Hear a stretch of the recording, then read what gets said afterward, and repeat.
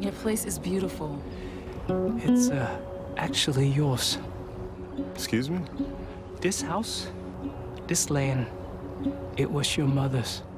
This show, mind blown. Randall finally getting some answers about his birth mother, Laurel, on last night's This Is Us. Now, this season was her first appearance since way back in season 2. The character is played brilliantly by Jennifer C. Holmes, who told me she was surprised to get the call that she'd be returning this season. See you tomorrow. I love you. I love you too. Randall's mama, like birth mama. This had to have been a difficult thing to kind of hold secret because we all thought she was gone.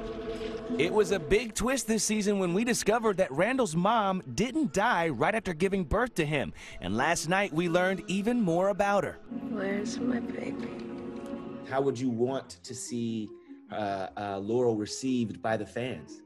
I would love for them to really see her story, from her grief to her pain to her sadness, and the reason why she went to drugs and why that addiction was so real for her.